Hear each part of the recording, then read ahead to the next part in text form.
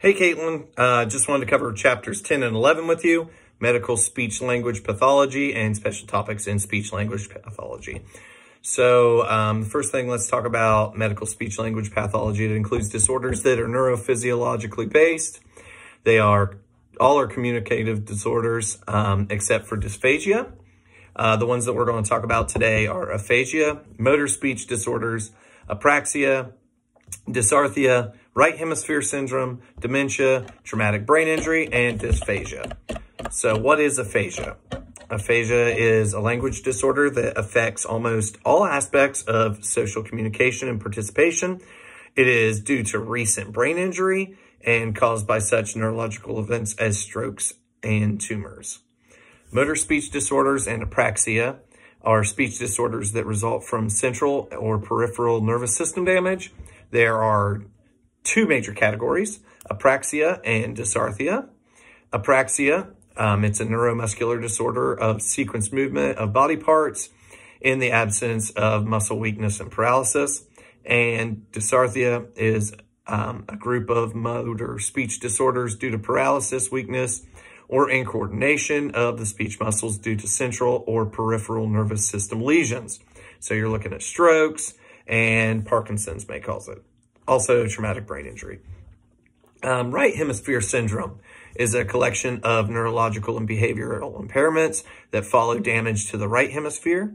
Causes include things like strokes, tumors, traumatic brain injuries to the right side of the brain. Things that you'll get with this are like disorientation, impaired attention and memory, failure to recognize familiar faces, difficulty expressing or recognizing emotions, impaired reasoning, planning and organizing skills, and inappropriate verbal responses. The next one we're going to talk about is dementia. Dementia refers to intellectual deterioration and associated negative changes in behavior. Things you're looking at are like neurodegenerative diseases like Alzheimer's, Huntington's, and Parkinson's. It may be reversible or irreversible, and that is depending on what certain infections and diseases or syndromes have caused it. The next one up is traumatic brain injury.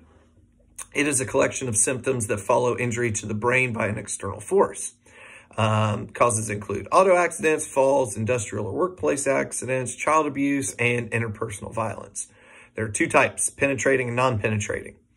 Cognitive deficits, including memory problems, communication deficits, confused language, difficulty in language comprehension and speaking, reading and writing difficulties may be present.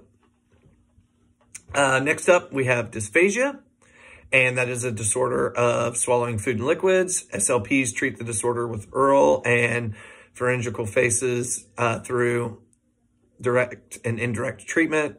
Medical management is essential. So in chapter 11, we're going to talk about special topics in speech language pathology. The first topic that we're going to talk about is cerebral palsy.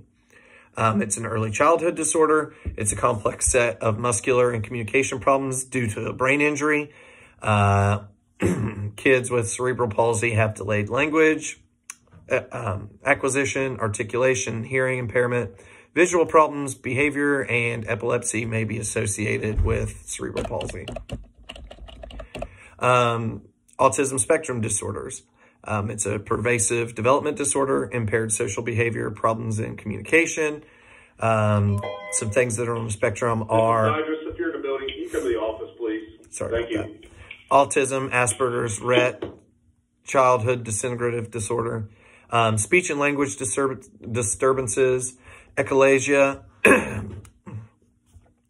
pronoun reversal, shorter, simpler sentences, very blunt responses. Applied behavioral analysis has been helpful in some cases. The next one we're going to look at, intellectual disabilities. Previously, this was called mental retardation. It is limitation on intellectual functioning, deficient social behaviors or skills, inadequate daily living skills. ID is classified as mild, moderate, or severe, and those are based on IQ scores. So mild would be 50 to 70, moderate would be 35 to 55, and severe would be any IQ below 40. Remember that your average IQ is 100. Language resembles that of younger children. It's delayed, limited. A lot of times you'll have like pronoun confusion. Finally, we're looking at augmentative and alternative communication. So these are non-oral communication strategies that supplement existing but limited verbal skills. Those are augmentative. Non-oral communication strategies are primary means of communication that if they replace oral speech, they're alternative. So augmentative adds to limited oral speech and alternative replaces oral speech.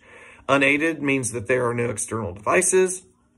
So signs, gestures, facial expressions, ASL, American Sign Language, is a good example. Aided is the use of external devices, so books, boards, computers, iPads, any sort of speaking device would be an aided communication. They can be high, low, or no tech. That's all I have for you this week. I'm going to upload your quiz, and I hope that you're safe. God bless.